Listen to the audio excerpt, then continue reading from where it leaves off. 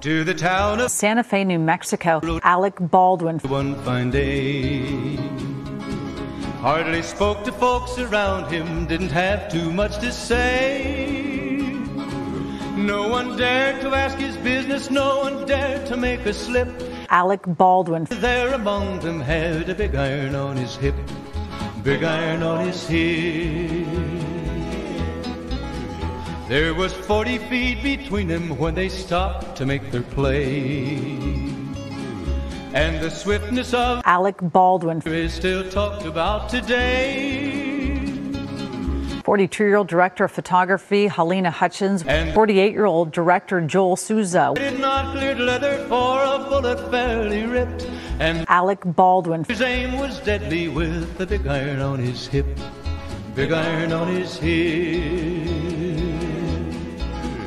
It was over in a moment and the folks had gathered round.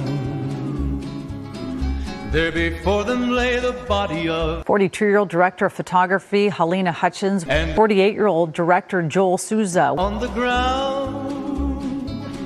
Oh, he might have went on living, but he made one fatal slip when he tried to match Alec Baldwin with the big iron on his hip, big iron on his hip. Big iron, when he tried to match Alec Baldwin with the big iron on his hip, big iron on his hip.